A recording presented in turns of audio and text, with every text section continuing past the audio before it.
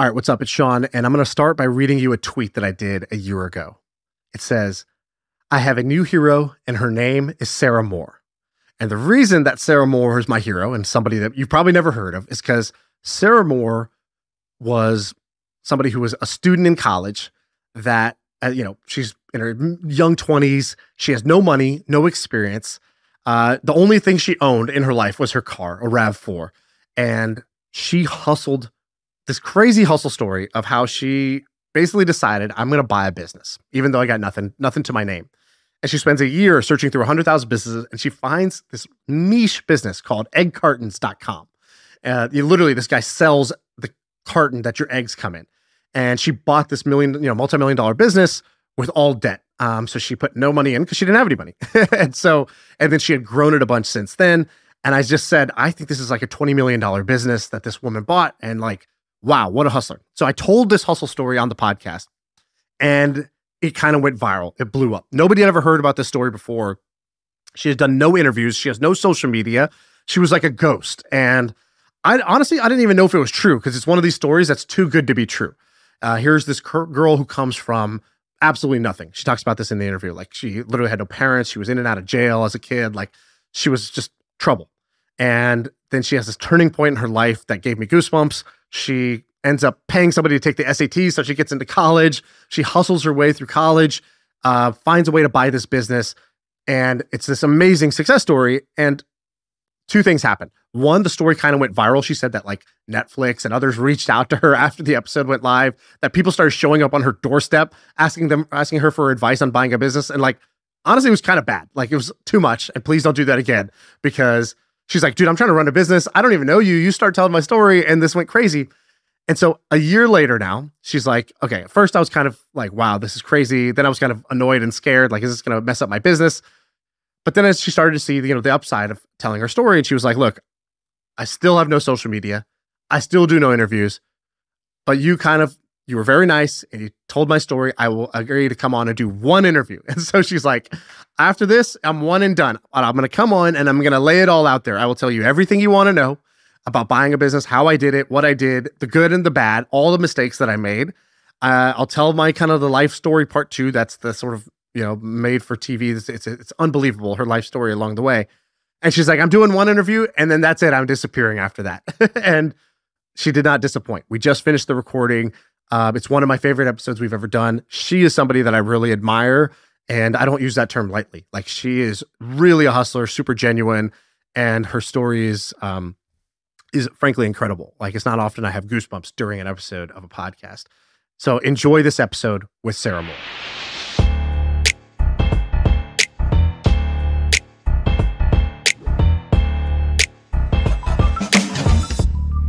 All right, today's episode is going to be all about buying a business rather than starting a business. We usually talk about ideas that you should use to start a business, but as you know, like one of our best friends of the house, Andrew Wilkinson, has told us many times, buying a business can be a better path, but how the hell do you actually do it?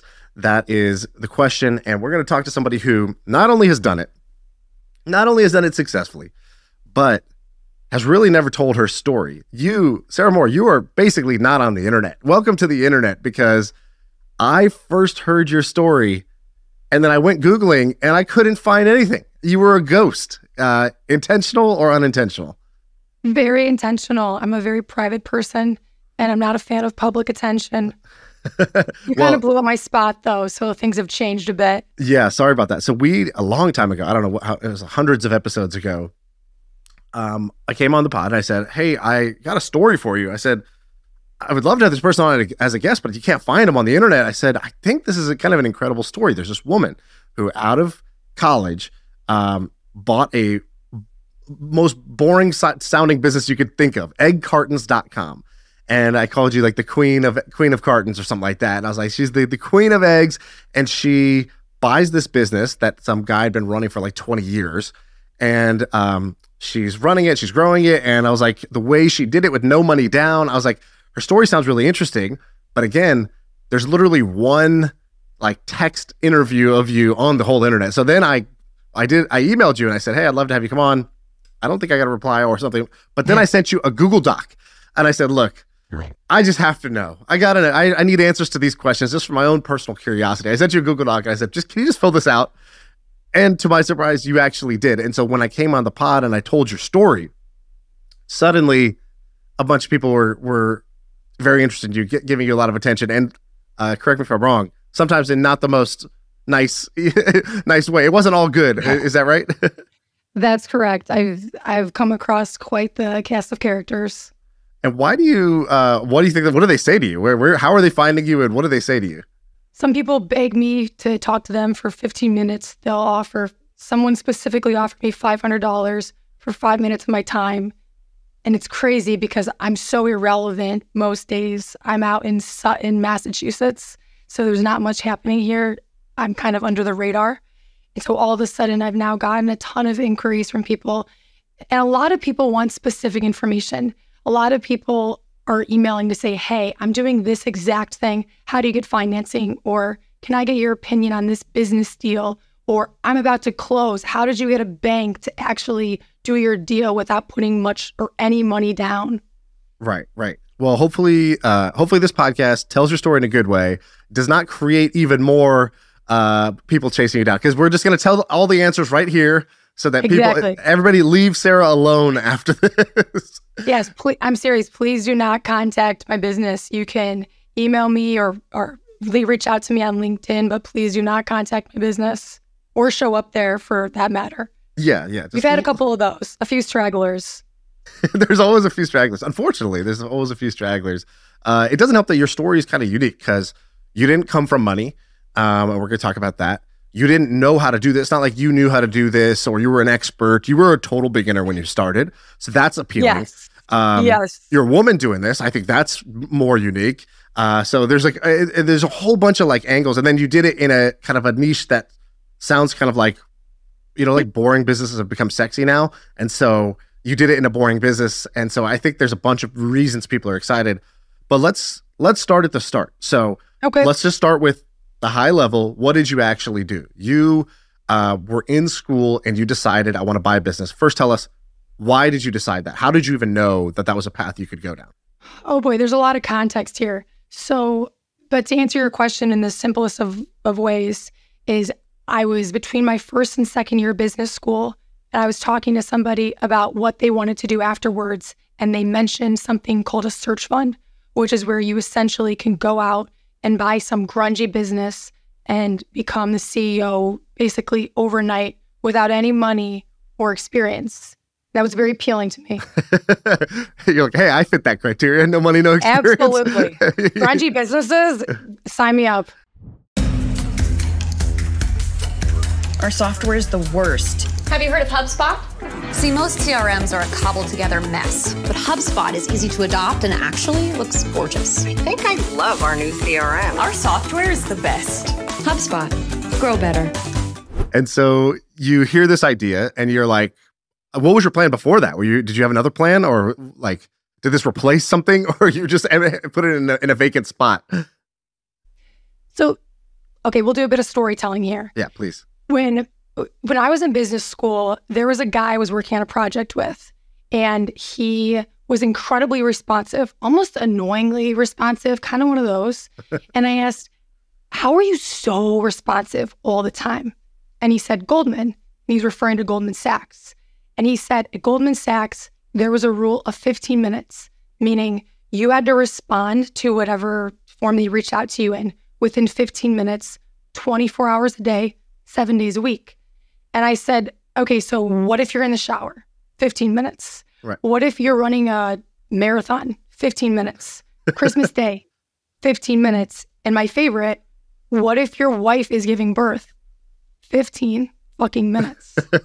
And I mean, we laugh, but I worked my ass off to get into business. To even graduate high school, I worked my ass off, to be frank.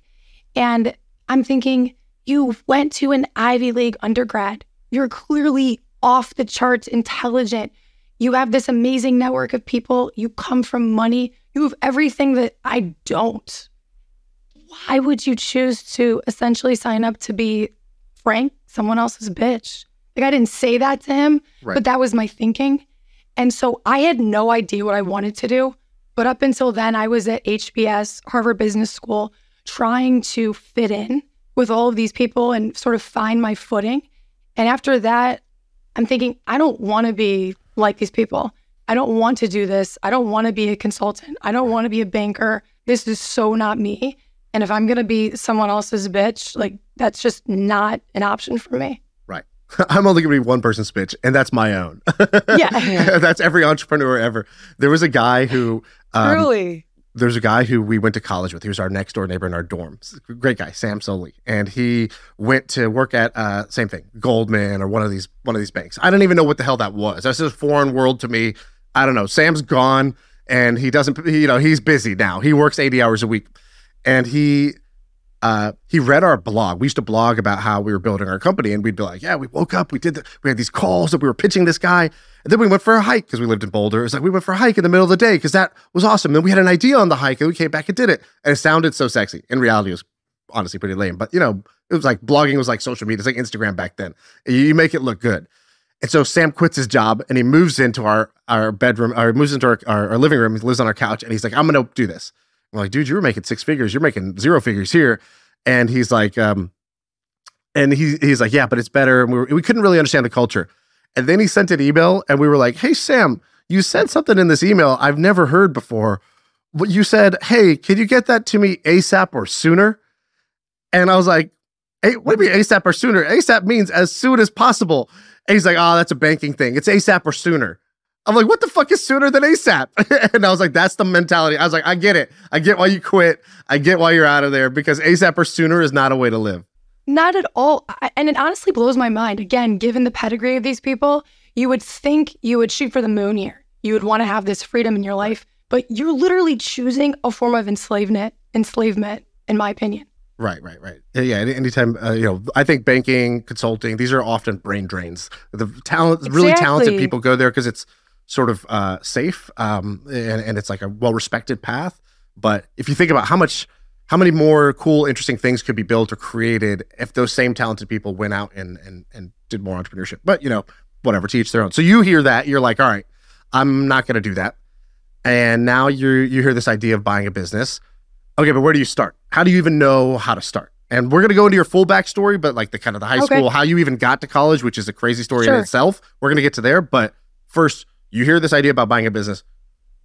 Okay, Sarah, now what? What do you do?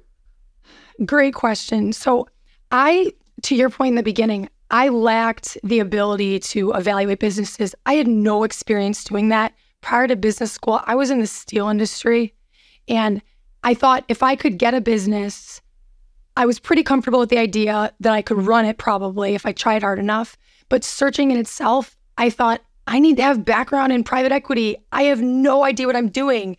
And people will say, you have a Harvard MBA, but Harvard is very corporate. They don't teach you how to look at a corporate or commercial window washing business and evaluate their financials to see if you want to buy it. Right. They're looking at very complicated financial models, which these are not at all.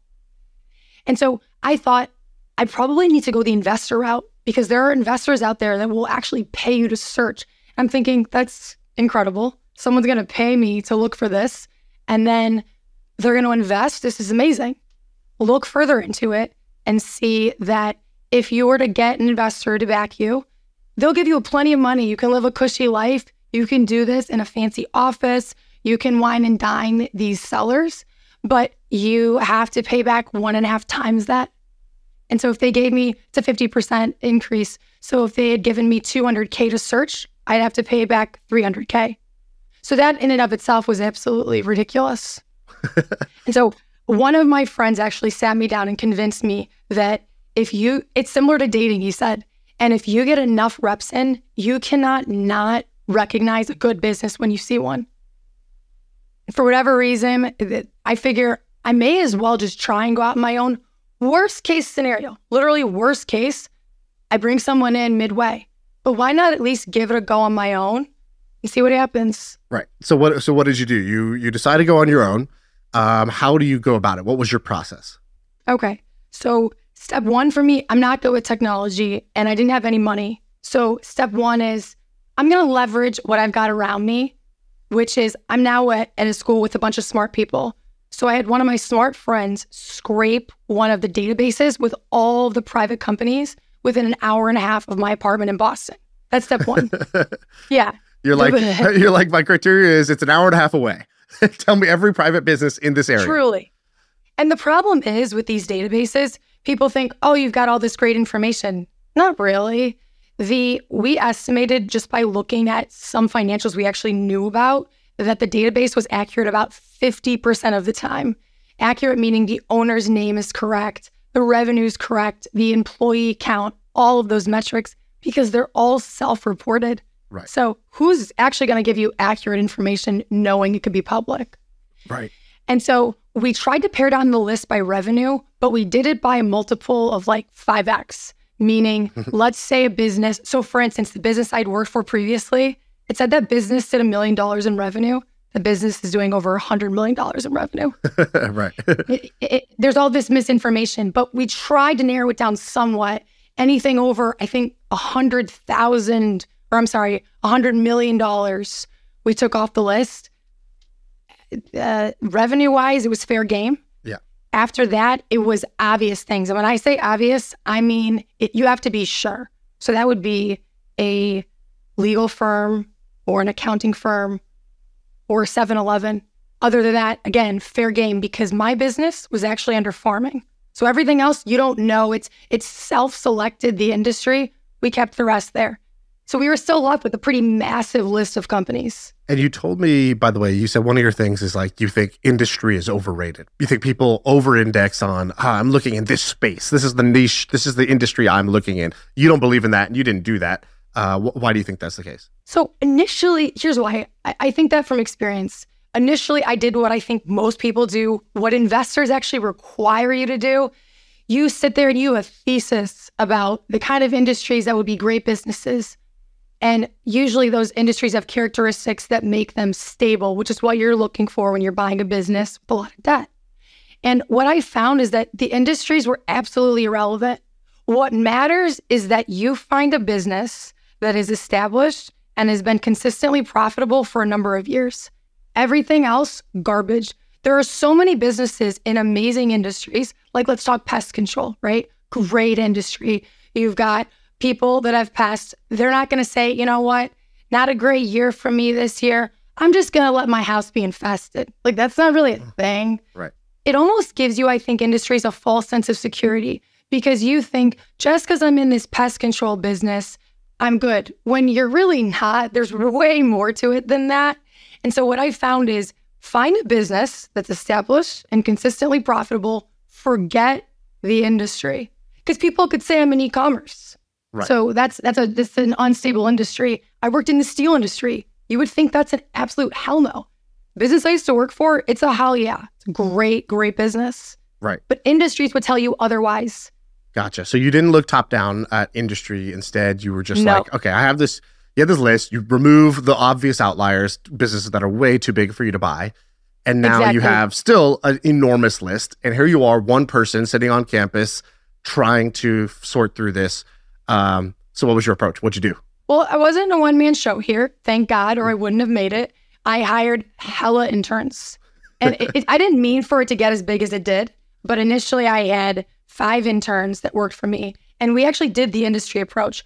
We did the painstaking process of each intern had to give me 50 companies a week they met my criteria, these companies you found email addresses for, and then we contacted. And there were 5. Hang on. You had 5 interns, but you're a college student. You're an intern. How did you get it? Yeah. How does an intern have interns? What happened here?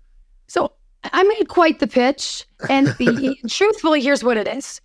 And I swear to you, I use what I learned searching every single day. And my interns tell me this all the time. We text each other about it all the time.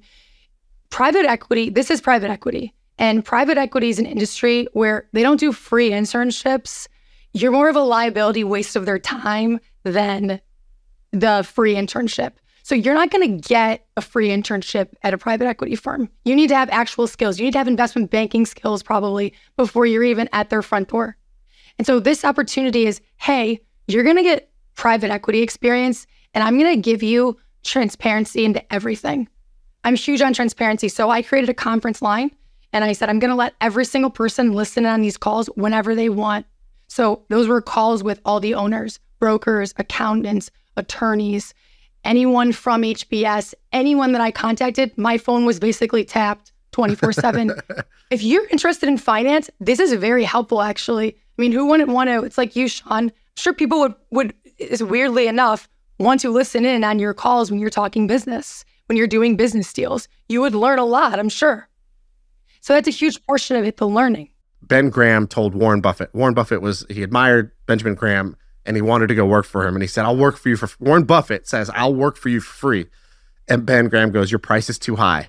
And because you're right, it's the time, the energy. So for a lot of people, they're going to say no to a free, to somebody who's willing to work for free because the time and energy it takes to train somebody and give them that access is too expensive relative to the free labor. But you were smart. You made it you were in the opposite position. You're like, I do need help. I do need free labor.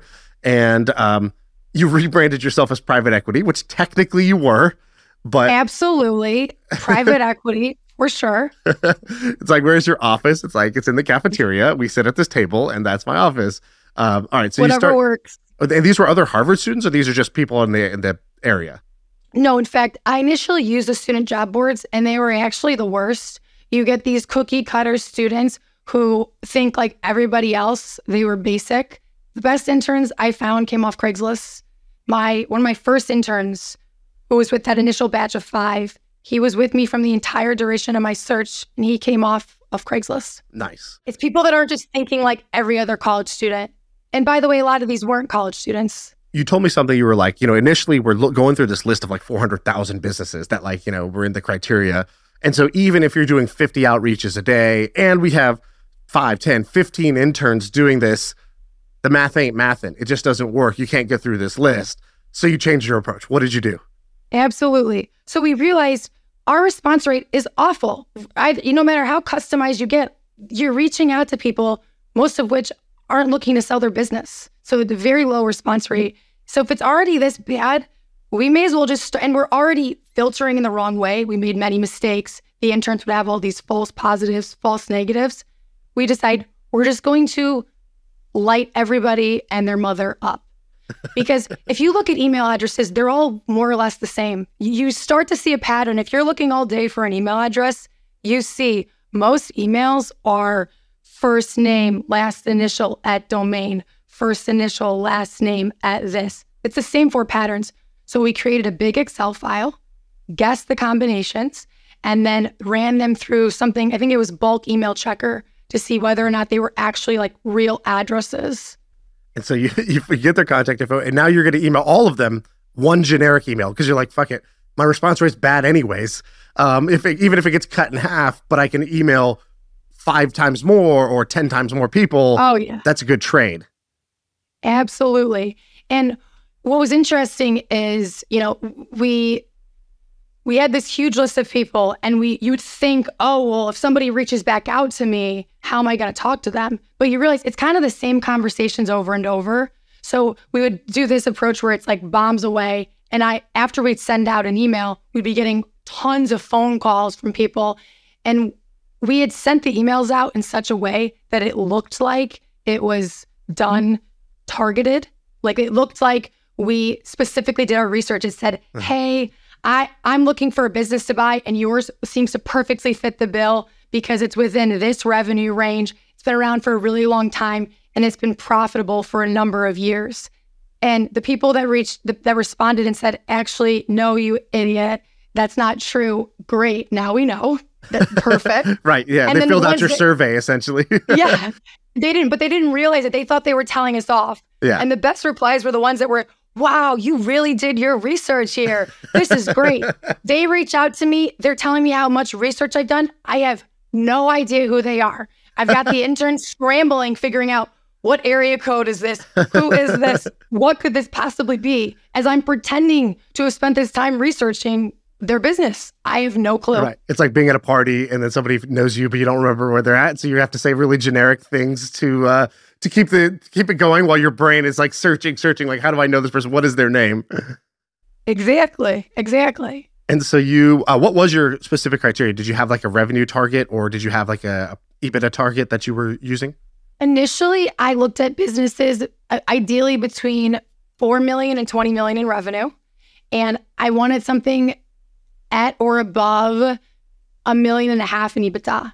Okay. But over time that changed. Again, just like the industries, you realize, why does it need to be this way? I realized so much of what I was doing was just based off of what I had heard over and over. And so things got tweaked as I realized I didn't need to necessarily have that criteria. I actually lowered my expectations a lot and standards. It worked out well, I think. And so you widen your thing, you reach out to a bunch of people, and one of them is this business, egg cartons, the eggcartons.com.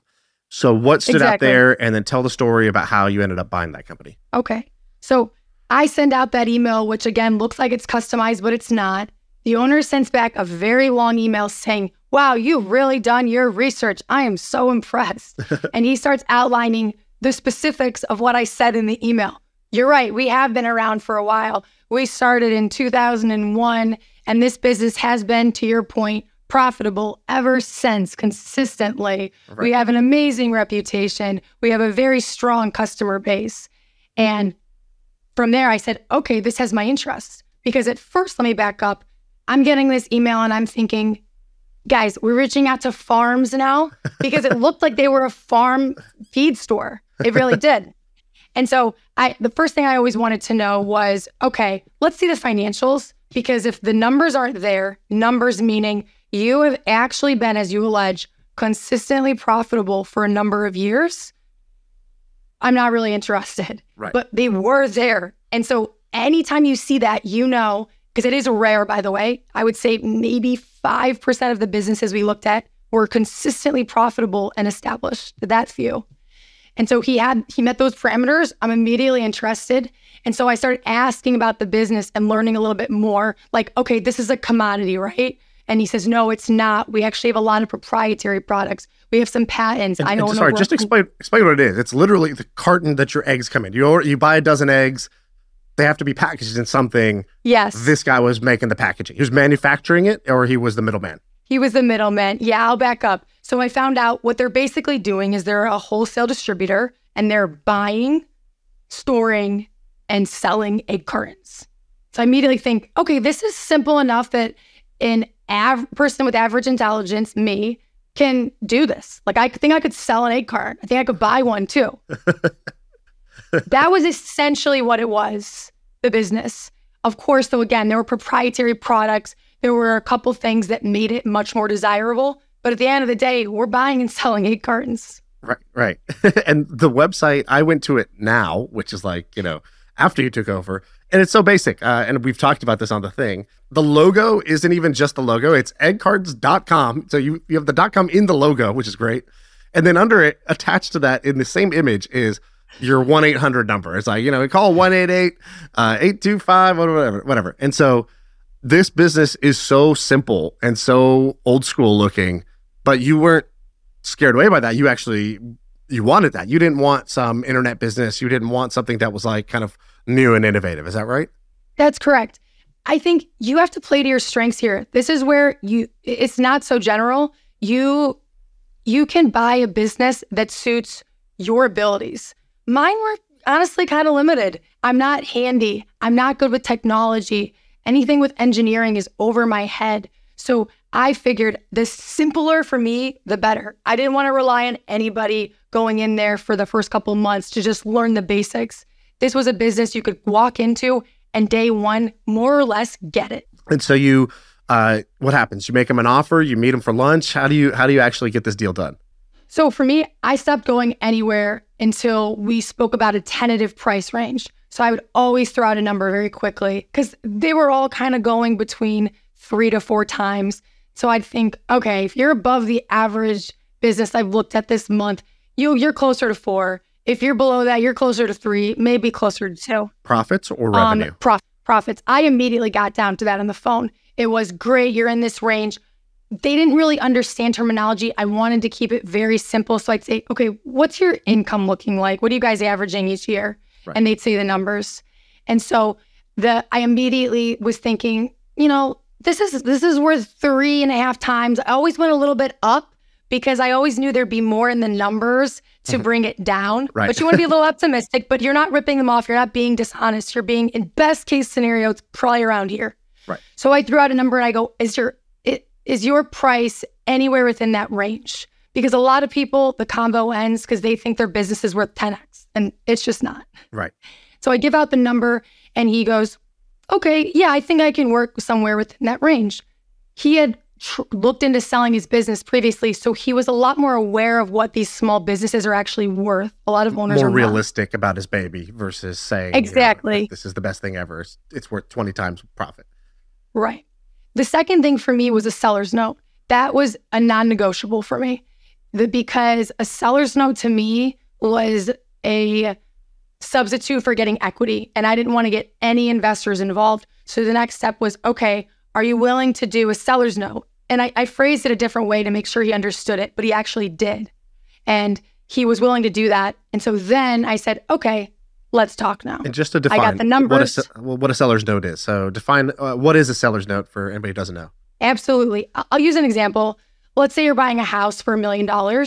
Rather than giving the seller $1 million up front, let's say you have a 25% seller's note, you would give that seller at close $750,000, and then they would get paid the remaining $250,000 over time, and whatever you define those terms at, whatever interest rate you decide on and time horizon. Yeah, the seller becomes the bank. They're sort of financing you to be able to purchase the rest of the business. Exactly. And it was also great because the argument there is, okay, because some sellers didn't want to do it, and the argument is, well, you're telling me how great your business is. You're telling me that it's simple enough for me to operate. If those things are true, why would you have an issue doing a seller's note? Right. This thing's stable, right? Exactly. And I helped my friend just buy a business, actually kind of similar to yours recently. And he did a good thing, which was in the seller's note. He said, look, here's the purchase price, here's the seller's note. But if EBITDA was to drop way below where it is today, because, I find some skeletons in the closet, or this thing turns out to have been built on some quicksand, then we're going to forgive the rest of that seller's note, right? And he was able to structure it accordingly. So it's a good mechanism for any buyer that's doing it. I don't know. Did you do that, or did you just do a seller's note as is? I did it as is. There is something called an earnout, which is similar to what you're saying, and it's based on the performance of the business, and you choose, am I going to do it on revenue or profits? For me, I tried to keep this extremely simple because the devil really is in the details here. And these sellers, a lot of them don't even have high school degrees, but they're very good at business. They've been very successful. So I'm trying to do a deal here where these terms are extremely straightforward. And when you start doing terms like that, the seller freaks out because then it's, wait, I may not get this money. I don't even know you. All of a sudden, he's skeptical of you. So I'm not a big fan of those. Yeah, that was the other thing. One of your points of view was like, industry is overrated. I like that point. Why? Because you're really looking for just this rare, beautiful business that's stable and profitable. And you shouldn't use industry filters for that necessarily. Have the thesis and walk in as this genius who has a thesis up front. Right. Be open-minded at the start. And then the second part is you were like, I try not to use any jargon. Even though you were at Harvard Business School, you weren't saying EBITDA. You would say, how much money are you making, or income? You were not trying to, or even in the structure, you were not trying to get super fancy in the structure, because if you don't understand it, they're not going to understand it, essentially, right? Yes. And that's the biggest mistake too, because people think, well, I don't have a Harvard MBA, or I don't know any of this. I honestly think ignorance truly is bliss here, because the less you know, it's kind of better, because you can keep things extremely simple for the seller. And I think that breeds trust. And so you buy this business. How much cash did you put into the business to buy it?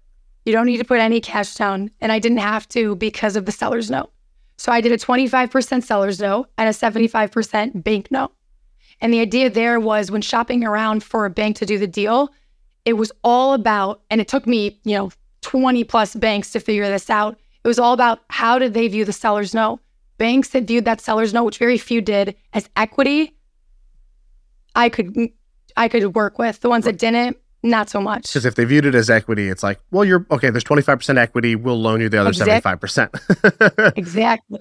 And how'd you get them to think that was equity? Because it's kind of not equity.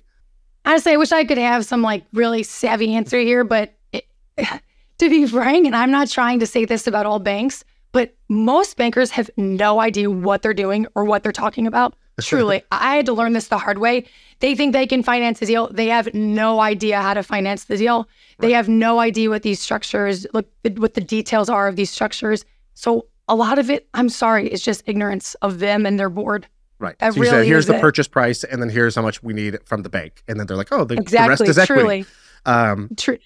And they didn't call it equity. They knew it was debt. They called it debt. But the way they reviewed it, like when they're looking at their ratios for these banks, they have all these rules. It was whatever internal rules they were using to evaluate the debt ratio. And one big thing is the bank had priority over everyone else. Right. So the bank was going to be paid before this seller's note. And the business had many, many years of a track record of profitability. Yes. That's why that is so important. You have to they're really banking on that business's track record. And then a little bit with you. It's a question of, okay, it's done well for 20 years.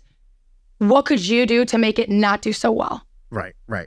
And so you buy this thing. You told me, the only asset I had at the time, I had no money, no experience, no whatever. I only owned my car. I had a RAV4, and that's literally like all I had to my name. And you were able to buy a multi-million-dollar business and then walk in and be the owner of it just by really hustle and a kind of a numbers game. So we didn't even talk about some of the hustle of this. So some of the hustle of this was scraping the database. Some of the hustle was getting people off Craigslist to be interns to sift through the database. Then it was, well, those interns need a place to work, so you got fake IDs to get them into the library. Is that right? Like, tell the fake ID story. Absolutely. We hustled for those IDs too. We hustled for those. That was hard work. You said you, what was it? You like went to alumni. You're like looking at the intern, and you're like, all right, which alum looks like this intern? And then I'll ask them for their student ID. Hours of that, truly hours. We reached out to hundreds and hundreds of people. Hundreds. And so you've got these interns, then you realize, hey, we need to just be blasting this kind of like fake it till you make it email where it looks like we've researched them specifically, and they'll sort of self-select. You end up doing this deal where you don't put any money down because you were able to shop 40 banks or something like that to get them to give you the financing for it. A lot of this, to me, the story here is like not counting yourself out, because a lot of people somewhere along that way would have counted themselves out. I don't know how to do this. This is uncertain. I don't have the money. I don't have the experience. I don't have the time. They would find a way to count themselves out. You didn't do that. Figure out a way to get it done. So like, all the rules are sort of imaginary. You can sort of work around them. And the last one is, it's just a numbers game. Like you said, it's like dating. We're just going to need to look at a lot of businesses. We're going to need to get a bunch of interns to find the good ones. We're going to look at a bunch of businesses to find the good ones. We're going to talk to a bunch of banks to find the one that will do this deal. Is that accurate? Because that's what I'm hearing. Yes. If there are two things I'm very passionate about in this world, it's obviously occurrence, but also it's this concept of spreading the good news, which is that anyone who wants to buy, and I really mean anyone who wants to buy and operate a small business can do so. It is not a matter of can or can't. It's a matter of will or won't. That's a fact. Because this is an industry where you can choose any type of business you want, any size business you want. You could be a cleaner looking to buy another really small cleaning business from a guy or gal that's looking to retire. You can buy a dog walking company.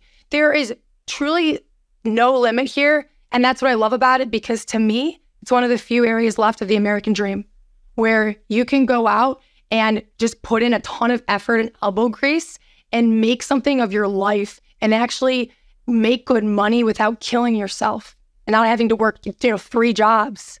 Right. And so since you took over the business, you don't have to share the exact numbers, but let's just say if the business was making $100 before, in the years since you've bought the business, what have you been able to do? Like, how have you grown how much have you grown the business, and what'd you do to actually grow the business? Because the guy had been operating for 15, 16, 17 years, something like that. You come in as a beginner, but you've been able to grow the business. So I want to know kind of roughly, like, how much value were you able to create? How many multiples of what you bought for? And then also, what did you do? What were the new insights or techniques or operational things that you put in place to create that value? Great questions here. So when I first bought the business, the first couple of years, things may have been on the decline a little bit. I may have made quite a few mistakes.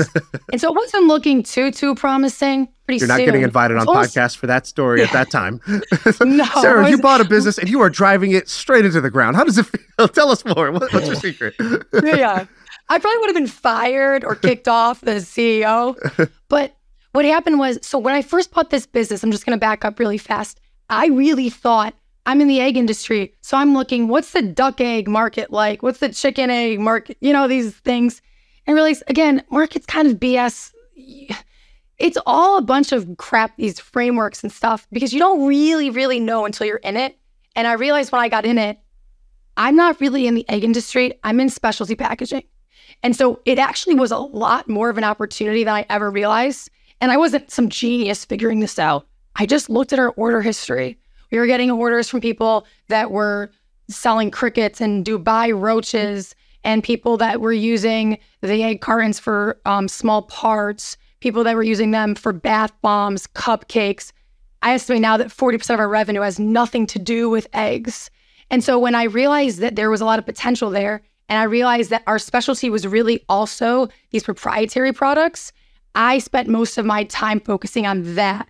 Not this really amazing modern website, but focusing on these products that I call really sticky, kind of a silly jargon term here, but these products where we're making a custom mold for a customer that they then are going to keep buying from us, assuming we don't rip them off or totally botch it. Right. And so from that, and then COVID was like cheating because we 5-6x'd during COVID, to answer your question on the numbers. We really blew up. So it was a combination of recognizing how big our market really was, and then recognizing that COVID was an incredible opportunity for us to take all of our capabilities and run with it. Right. I like that. And when you talked about specialty packaging, you said something to me. You go in that Google Doc, you go, we're not about egg cartons. Anything that needs separation and what did you call it? Separation and protection. I always say anything requiring protection and separation is fair game. And right. I stand by that 100%. It's true. Anything. And you think about how massive that market is. It's enormous. Right. Yeah. You could be making bras with that definition. I love it. This could be anything. We're talking cups. We're talking whatever you want. So you truly. And so are you like reaching out, by the way, because like your website's still eggcartons.com. And I'm not trying to Sean Parker you, but like drop the eggs. Just cartons.com. That's the way to go here. If you're making 40% off of non-egg stuff, why don't you kind of rebrand it? So it's funny. We are actually in the process of doing a little bit of that.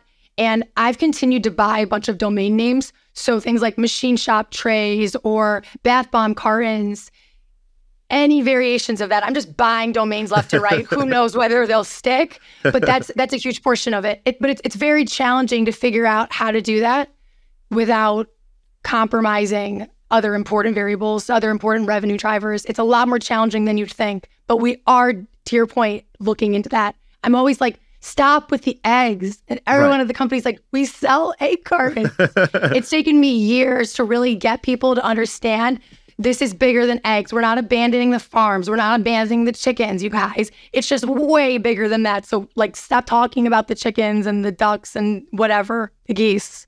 I'm so jealous of you because I feel like if I ran an egg carton company, I could fulfill my dream of being Michael Scott at Dunder Mifflin and like just come into the warehouse. I just imagine that this is like a Dunder Mifflin style business and you could come in and like, just be the crazy boss every day. When you look back now at what you did, because again, we talked about starting as a rookie, if you could go back and I gave you an hour that you could spend with, younger you, either during the search process or during the early days of the business, what would you, if I could give you that time, when would you go back to, and what would you tell yourself as advice with the wisdom and the benefit of hindsight?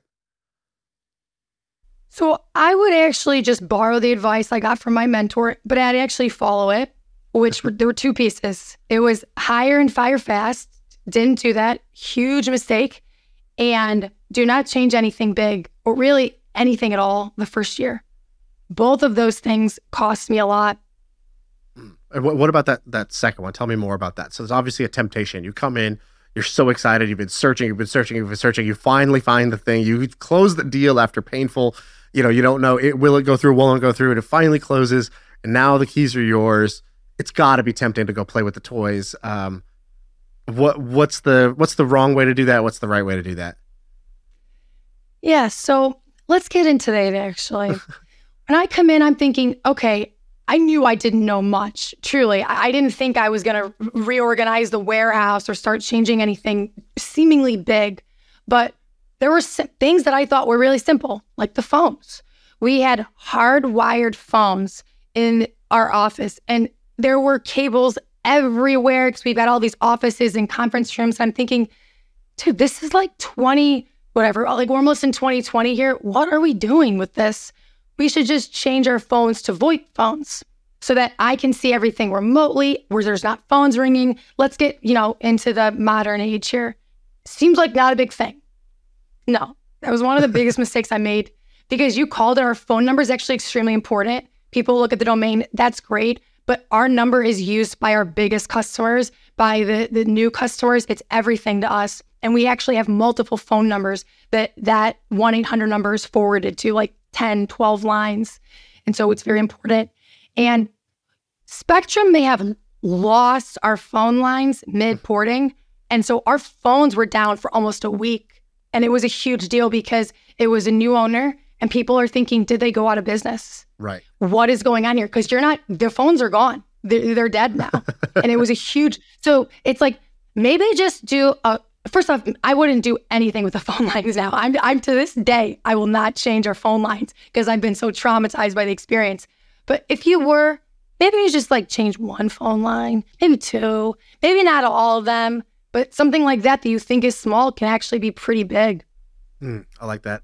And you said, like, we kind of hinted at this earlier, but I want to make this point, which is I said one thing you didn't do is you didn't count yourself out. And that's important. I think one of the reasons people count themselves out almost subconsciously is that they don't see themselves a certain way. They've never done that. Their family didn't do this. And so they just sort of are like, I don't know, I guess that's just something other people do. And that's, even if you hear something, you're like, that sounds like a cool idea, but like, where would I start? I have no foothold here to do that. And you have a pretty unique background that I think should, debunk that idea of kind of like, even if you're not from that track, you can sort of get on that track at any time. And so when I first was talking to you, I was like, wow, this is some whip smart, Harvard. It's like basically you take the Harvard pedigree, but then she added some street smarts and some hustle. And I thought, that's what I thought when I met you. And then you said something like, you're like, I didn't even take the SATs. And I was like, wait, how'd you get into Harvard Business School? Tell the story of your background, because I think it's kind of amazing. Okay, yeah, this is a little detail here. So we're going to go way back. I'm one of three, and my sisters and I would say sort of had a subpar upbringing in that we didn't really have parents, and we were split up and we bounced around and living in a lot of different homes. My two older sisters, they made the most of it. They got really into academics and sports. I made the worst of it, I would say. And I became somebody that you would not want your kids hanging out with. Okay. I was partying all the time. I wouldn't go to school, so I had a truancy officer. I went to jail. I was just so disrespectful to everyone. And I got away with it because people felt sorry for me. And the beginning of high school, I was living with a woman that was an alcoholic. And her favorite thing when she got drunk was to take all my items and throw them out into the front lawn and just tell me to leave. And I didn't really have anywhere to go. I was a kid. And so there was a woman named Natalie Bracken who used to pick me up and take me to her house. And she'd let me stay there until this woman inevitably, came back to earth and said, where did you go? And called the police. And so I was constantly going back and forth between the Bracken's house and this other household. I was being transported by the police and no one could really do anything about it. Nobody seemed to really care. And one day she just got so fed up and she said, I'm going to adopt you. Obviously, it was pretty transformational. So I'm living in her home with her family, and her daughter I was actually friends with. So her husband one day kind of let me have it because I was trying to skip school like the first week living there. And he sat me down and he literally explained, it's embarrassing almost to say that he literally explained how life worked to me. the basics of you don't lie. You don't just skip things when you don't want to show up. That's not how, this isn't reality. And he explained where my life was going, which was basically absolutely nowhere. And it was very emotional for me because up until that time, a lot of people had given me lectures, but it felt like it came from this place of, you're bothering me, or this is really inconveniencing me. So can you just stop your crap? Where he came from this place, I could tell he really cared. And up until then, I didn't really feel like anybody did care. And so I got my shit together very quickly after that. I really did. I was so nervous about like being like sent back or them regretting their decision because up until that time, no one, and I mean no one, was looking to invest in me. I was like a junk bond investment-wise. This is not a safe investment. I was not a good kid. I didn't do myself any favors. And so after that and getting my shit together, step one was getting a job. And so the first time I ever remember studying truly in my life was with Mrs. Bracken when I was learning a menu to get a job at a diner. And then from there, I applied those new study skills I had to school. Mr. Bracken had explained, like, listen, you've got a 2.0 here, kid. You're not getting anywhere but community college with that. So you need to like get your act together. And so from there, I got all A's because I wanted to boost my average at least to a 3.0. I'm working at this diner and this couple would come in all the time and they never had kids and we just got along. That's the best way to explain it. I never told them about my upbringing really initially, but I think my coworkers probably did. There were days I probably weren't there and they probably could just tell. And so they offered me a job at their company, probably initially out of sympathy, out of the kindness of their heart. And I started working there and it just seemed to fit. And so when I was working there, I got waitlisted from Northeastern where I ended up going to college. And when I was waitlisted, the owner of these two, I'm sorry, backing up, this couple, I had no idea they were extremely wealthy.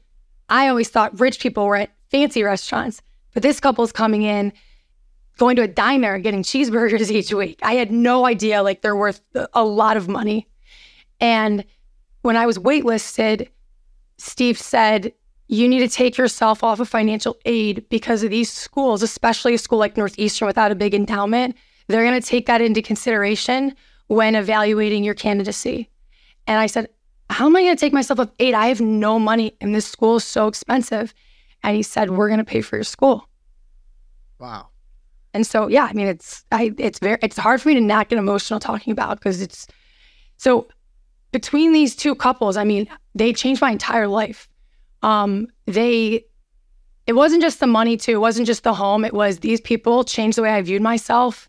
They invested in me when I was truly the world's worst investment.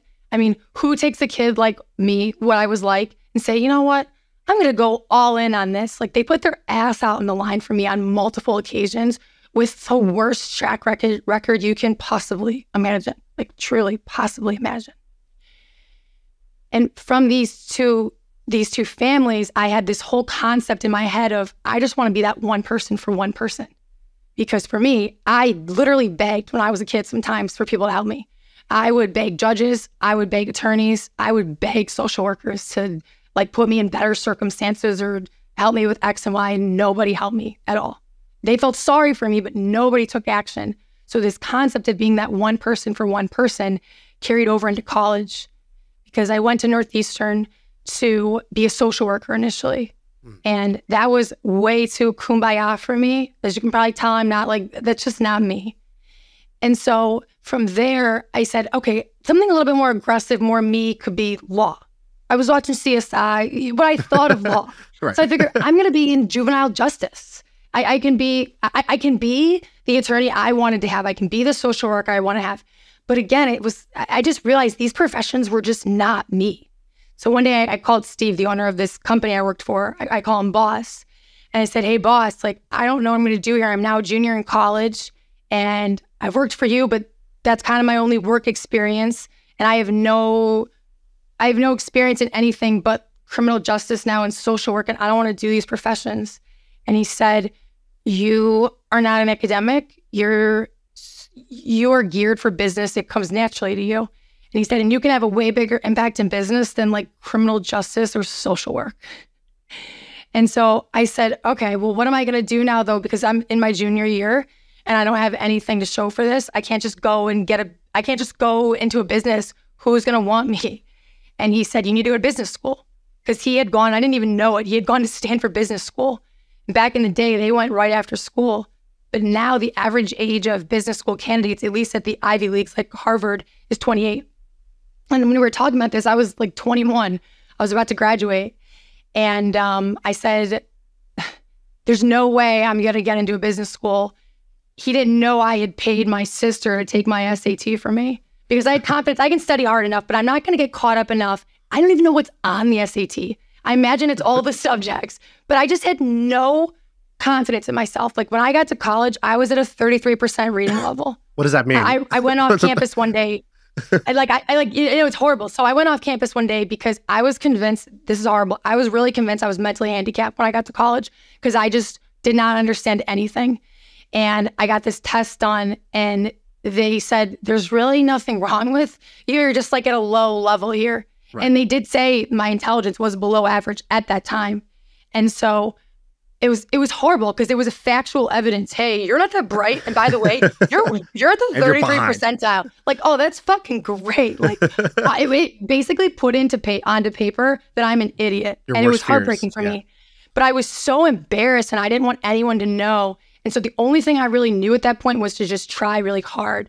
And again, I didn't want to disappoint. Like my biggest fear to this day would be to disappoint the Brackens or the Greens, like ever. And I figure if they've gotten me here, I have to make this work. And so I studied like you wouldn't believe. Like nobody knows the Northeastern University library like I do. So I studied my ass off, and my biggest fear was even getting a B. Can I ask a question about that part? I've met a couple of people in my life who have had that sort of like, I don't know, come to Jesus moment, or that, but I call it like the conversation with yourself. It's like there's a day where you have a conversation with yourself. You're like, look, this is either going to go one of two ways. Either this is what it is and it'll just be what it's going to be, or like I'm going to change it. And I always ask them because I think there's a few moments in your life where like decades are sort of decided, and it's some conversation you have with yourself. This is my theory. I don't know. You tell me. Was there a conversation you had with yourself at that time to be like, okay, I'm just going to apply. I'm going to go bury myself in this library until I come out with a 99% reading level, or what happened there? I've never been one of those like long-term planners. For me, it's more of a day-by-day, week-by-week thing. But I did have this mentality, I remember, of I'm going to give this literally everything that I have. Everything that I have, like every day. I really mean that, because I had a mentality of I will not disappoint these people. I will not disappoint them. So if that means I studied round the clock and it still wasn't good enough, at least I can say I gave this literally everything. And I'm sorry. That was kind of my thinking. That was it. A lot of people think that it's the hardest thing is when nobody believes in you. Actually, the most pressure is when almost nobody believes in you, but a couple people do. And when a couple people do, it adds a whole different level of emotional pressure to the situation, more so than when nobody believes in you. Yes, it's funny. It's rare to. I don't never met actually anybody that gets that, but that's exactly how I felt. I wanted to live. I felt like what they believed in me wasn't true, and so I wanted to live up to who they thought I was, who I didn't think I was. So I mean, I didn't come from the situation you came from. I was luckier than that, just to be born into the right sort of family and circumstances, but. The Birch family here in San Francisco, they're the ones who were that for me, where, I'm 24 years old and they invested in me, and they literally sat me down and said, I think you're going to do special things. They go, we've met a lot of people in Silicon Valley. I think you're going to do special things. You're going to go on to do special things. We want you to do them. We just think, and they named me CEO of the company. They're like, here's the keys. We think you should do them here. You're going to do them at some point.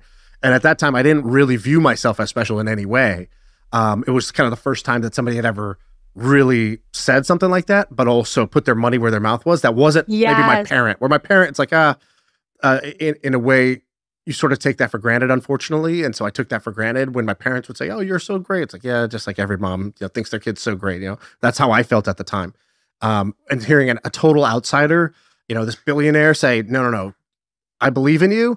And then for me, it was soul crushing. The next 6 years, I like didn't succeed, but I was trying really hard, but I wasn't succeeding. And I remember feeling that pressure of like, I remember thinking like, I wish nobody believed in me. That would be easier than somebody really believing in you and you not wanting to disappoint them. I remember just feeling that day by day. So I definitely at least resonate with that part of your story. Yeah, no, that's really, that's very real. It's funny. A lot of people will say, oh, I didn't have it as bad as you, but it's all I learned a lot of the same, and you adapt to what you're going through. So I'm sure the feelings in a lot of ways were actually almost the same, right. But the externals just looked a little bit differently.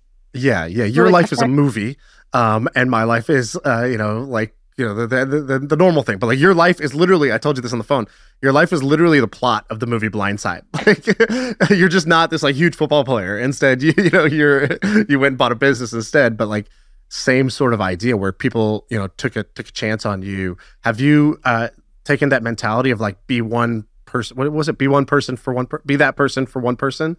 Yeah. Be that one person for one person. I love that. That's kind of amazing. Is that from something, or did you invent that? It just came to me. I don't know. It was just something I thought of one day. Have you done that? Do you feel like you've been able to do that? Do I feel like I've been able to do that? That I do actually. And that's truly one of the most rewarding things about my job now, and why I try and keep my circle very small. I'm really big on doing what these families did for me as much as possible, which is a lot of one-on-one mentorship, because I can only do so much on a mass scale, but one-on-one, I can really bring people to the next level, whatever that level is. And I'm huge on, and I have no tolerance for people self-doubting. I'll say, nope, you can do it. Do it again. We're doing this again. And I will sit there, and everyone at the business, I used to say, I will come any day, anytime. I will sit with you for as long as it takes. If you try and you're honest with me, I'm not going to give up on you. And I really mean that. If somebody tries and they're honest with me, I'm not giving up on them. Right. When you were talking, I was getting goosebumps on my arm here because I love the story, but also I think that coming on a podcast like this and telling your story is going to do that for someone somewhere that you don't even know. It's a different way of doing it, but like somebody out there is going to hear this, or they're going to forward it to somebody say, listen, I don't even know if you know what the podcast app is, but you need to hear this because, something in there is going to resonate with somebody. And so that's why I was getting goosebumps, because there's a way to kind of like the egg carton story and buying a business is cool. That was kind of the bait. But the real kind of like the real story here is kind of just the mentality, and also those families that did that for you. I think that's it's not as flashy as, creating a foundation and giving away $1 billion or whatever, but it is a version of like, philanthropy or sort of giving back or contributing that is, can change somebody's life in a huge way versus a lot of people's lives in a small way. Right. And I think that's what's way more important to me. And seeing it helps me a lot. It keeps me motivated, because unfortunately, the farther removed you get from it, the harder it is to remember. What did you have to do when you kind of rewired yourself? Like, what was the, when you did try to, that's a big shift, right? You basically changed all your habits, maybe not overnight, but like you changed all the shit you were doing that was getting you the bad results into things that started to get you good results. Was it like, what was that like? How did you do that? I wish it was deep and I had like steps for you, but it was a lot of fear. I was really scared of being anything like what I was. I was scared of what I would be in the future. It's kind of like a drug addict that nearly dies from an overdose and they are just scared straight. I was kind of scared straight. And so I also honestly lost interest in a lot of things I used to be interested in. I used to get into fights. I used to gossip. There was this golf course. I used to get drunk, pass out on the golf course, wake up to the sprinklers. No joke. And I was disgusted by it afterwards, thinking about it, like, who is that? I don't even want to be around that. It was like the idea of the taste or the smell bothering somebody. It was like that. But from there, it was hard because I didn't have any of the tools. Like I did not read a single book in high school, not one book. Right. You, I have a couple of docs here that I want to share. One is, because I think it's cool to see the actual screenshots you shared with me. Because the funny thing is, when you told the story, when we told the story the first time on the podcast, there was two reactions. One is, wow, that's an incredible story. Because here's what I tweeted out. So I said, I have a new hero, and her name is Sarah Moore. At under 30 years old, she had no money, no experience, and the biggest asset was her car, a RAV4. She spent 1 year hunting through like 100,000 businesses to find one to buy. And she bought I guessed at the time, but I didn't know if this was true. But, she bought a multi-million-dollar business called eggcartons.com with all debt, no cash down. And so I told that story, and I told it on the podcast. And basically the two reactions were, wow, that's incredible. So awesome. You go, girl. And on the other side, it was, I'm calling bullshit. No way. And people were like, that's not, you can't buy it all debt. Nobody could sift through 100,000 businesses. How do you go to Harvard and not have anything, not have any money? And honestly, when I saw those tweets, I was like, damn, that never occurred to me, actually. Like, yeah, you're right. She was saying she kind of came from nothing and blah, blah, blah, but she's at Harvard Business School. And I was like, am I getting fucking Theranos right now? Is this Elizabeth Holmes and I'm just getting duped? And so that happened. And then we have this researcher. The researcher, you texted us the other day, you were like, hey, somebody's like contacting a bunch of my old interns. And it was like our researcher fact checking just to make sure we don't look like idiots that like we're putting somebody on who, did this actually happen? But I think that's kind of a cool thing that your story was literally too good to be true, that people just started calling bullshit. And I remember you didn't have any social media, so there was no way for you to explain or tell your side of the story. And then I think your sister like created a Twitter account or something. It started like that day she was like tweeting like, no, I'm in the car with her right now. Yeah, we grew up broke and like we didn't have a family and like all this stuff. And I was like, wow, I don't know what's happening right now, but this is fascinating. Do you remember that? That is, so yes, it started blowing up on Twitter and everyone in my company was talking about it. And my interns were talking about it. And they're like, Sarah, you need to go out there and defend yourself. Like, we're going to defend you. And I was worried about, I know the internet can be vicious. And I was worried about anybody getting any of that, like, material, pointed at them. And then I started worrying about my company. So my sister got on there and we're very protective of each other.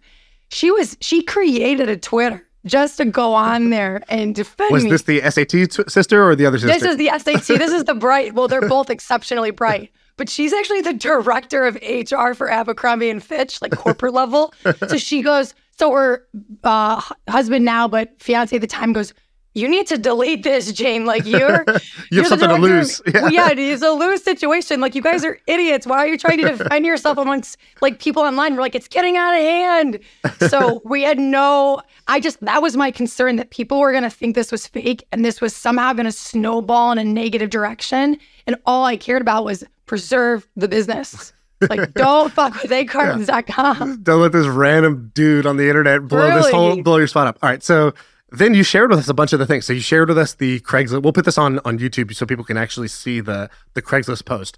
But yes. You wrote Kenston Green. What's Kenston Green? That's what you named your thing? A mentor recommended to make the name of the company a name that would have a story to it. And so I deliberately said, I wanted to say I'm from Cleveland and I worked in the steel business. So I want to say I'm a blue collar gal like you. Right. And so Kenston was the name of my high school in Cleveland, I'd say. And Green was the name of the family I had worked for in the steel industry. Right. So when they would ask immediately, no one wants an intro, right? Hey, they don't care. But when they'd say, what's Kenston Green? It was my way of giving an intro without giving an intro. That's amazing. Also, it sounds kind of powerful and old money sounding. So I didn't mean for that, but yeah. No, it works. So you wrote, it's a small, unorthodox private equity firm.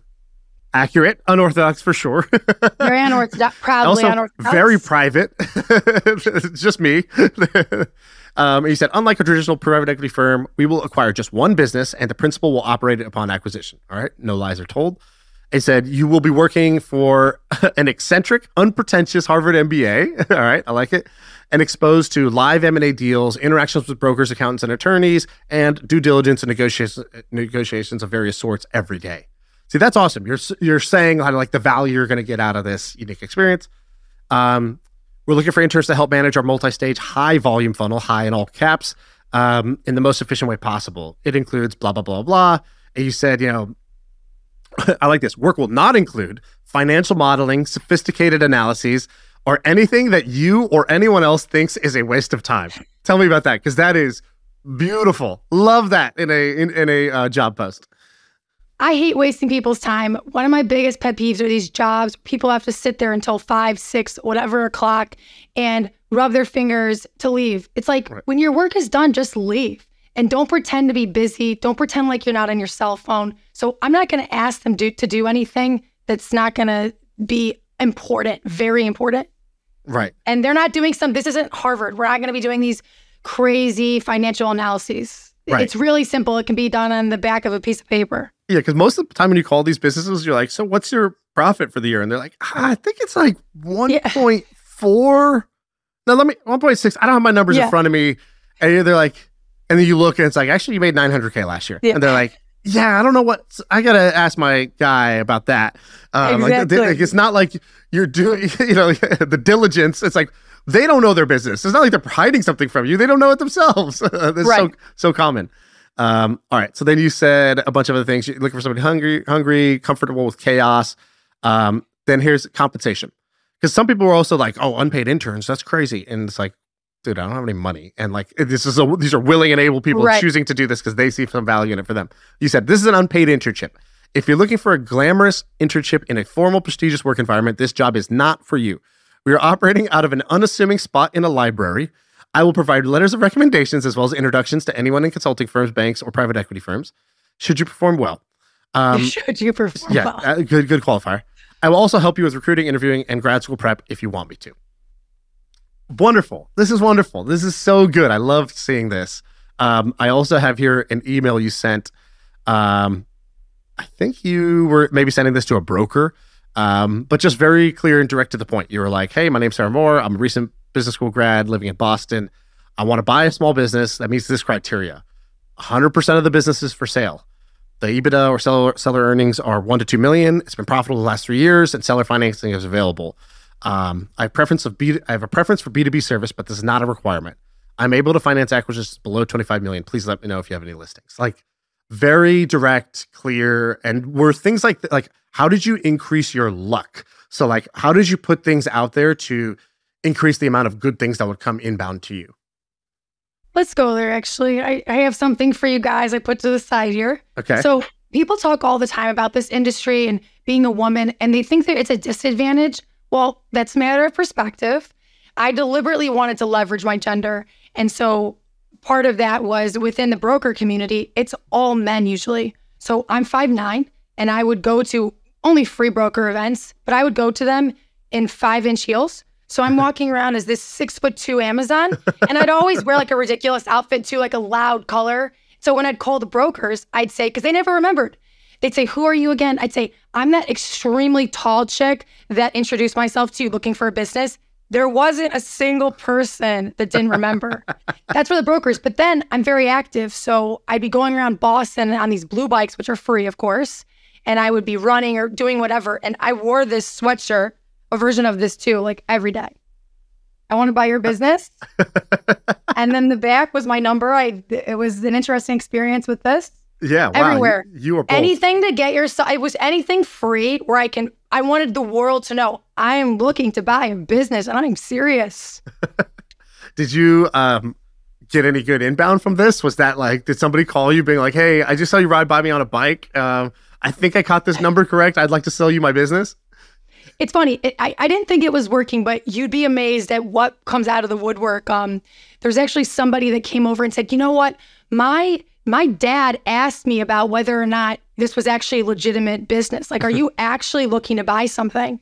And that worked out. And then I faxed everybody. That was one of the intern's idea, to send out mass faxes. And part of the faxing campaign was just putting anything that will get their attention. So part of it, I did put my picture on there. And I'd say, we want to buy your business. And I told you this, to this day, I have people that recognize me from those faxes. People in the mill that I work in said, wait a second, I was wondering why you looked so familiar. Did you try and buy my business? Like, people on my street to this day in downtown Boston will say, you're that girl that was wearing that sweatshirt, or you're that girl that was faxing me all the time. That's what I wanted. Unfortunately, I a lot of those replies came back after I bought a business, but that was what I was really hoping for, somebody to see it and know I was serious. Well, that's brilliant, because you're looking for these kind of long-standing, sort of boring B2B service businesses. They have fax machines. Yes. Nothing interesting is coming through the fax machine. So it's a completely untapped, unsaturated channel. You're like, and I'm going to turn my disadvantages into advantages. Okay, people say it's a disadvantage to be a woman. You're not going to be taken seriously, blah, blah, blah. You're not going to be included in whatever. Well, I'm also going to stand out if I'm the minority, right? Like I'm going to be different than everybody else. And I'm going to use the sort of psychology to my favor here. And I love that you did that and are not like shy about that, because I think a lot of people are very shy about things like this. And I love that you did that. You faxing a picture is, to me, like, it's in the all-time hustle moves. And I'll also say, it doesn't matter if some of this stuff works, because one, life motto, do it for the story. I think that's already just like a winning thing to do, is just do things for the story. And two is, there's something that comes with the mentality of nothing is off limits. I will do anything. I am all fucking in. And it's a signal to yourself.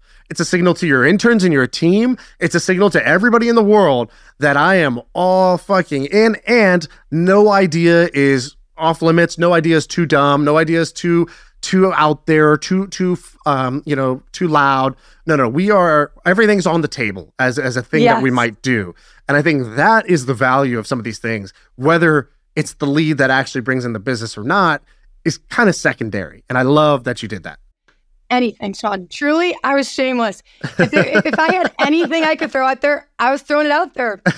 Whatever stuck, I was okay with. Hey, I'm Sarah Moore, 5'9" brunette, if that's your thing. Yeah, I would love to buy your pest control business.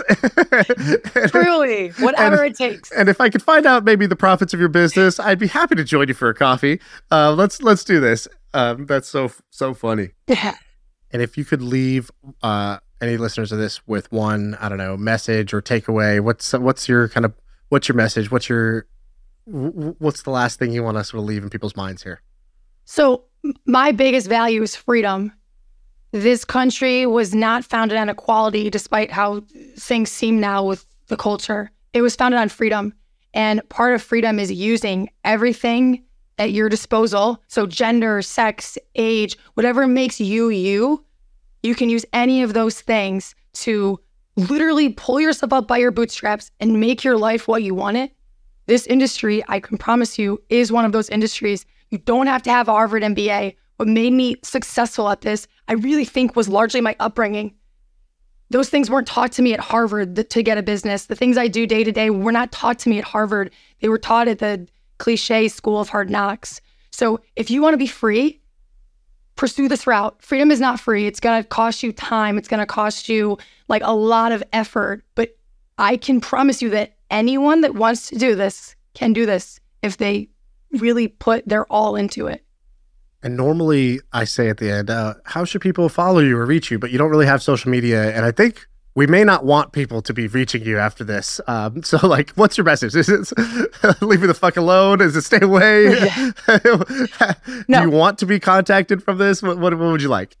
My biggest thing, I've said what I want is for anyone who wants to pursue this career path, I want everyone to have a fair opportunity to do so, which is why I'm talking about it. I'm going to give people within a Q&A type format detailed information to answer all the questions I get. But we've truly experienced this crazy amount of volume in my inbox, on my LinkedIn, of messages, like thousands. And it really breaks my heart not being able to get back to all of them. So I'm doing a mass reply. That's the idea here. We're going to give you as much information as we possibly can. But please understand that I cannot respond to all these inquiries. Like, I have a full-time job. Like, I own other companies too. We're very busy. So the biggest thing is, please do not contact our business. Please do not show up at the business. We're going to create a Google Doc, something for you guys to fill out. If you want information, we'll send it to you. But I just can't get back to everybody. Like, I'm not used to this. I'm like a nobody. So right. I'm not used to all this attention and all these inbound inquiries. I can't respond to them all. I'd love to. I really would, but I can't. So we're going to put a form in the description here. That'll be like, people can fill that in. You'll send them a blast. And amazing. If there are people who fill out that form, I might cherry pick a couple of people and be like, hey, if you're serious about this, like, I'll help you do it. Like, I'm taking a break from running companies. We sold our last company last year. I don't want to start a new company right now, but I do want to do fun projects. And one of the fun things is helping people buy businesses. That's one of the things that is actually pretty dope, because you learn about all these niche businesses. You get like the free MBA. Right. Yeah. So I think it's a good time. You learn so much searching. When I hear about people failing at this, it's like you really can't fail unless you get investors, of course, but you really can't. I mean, the amount, we still laugh at some of the businesses out there, and you view the world differently. You view, like I think of the freeway now and the lines on the freeway and the signs on the freeway. Somebody made all of that. Right. Like these Christians come in like, wow, God made this. And I'm thinking that and all these businesses made like all this stuff that we're looking at and using. It's kind of wild. Right. You're like, no, that's Trent in Cincinnati. He does that. What do you mean? He has a name. All right. Sarah, thanks so much for coming on. I really appreciate it and really inspired by your story. So thank you for coming and telling it. Thank you for having me. I appreciate it.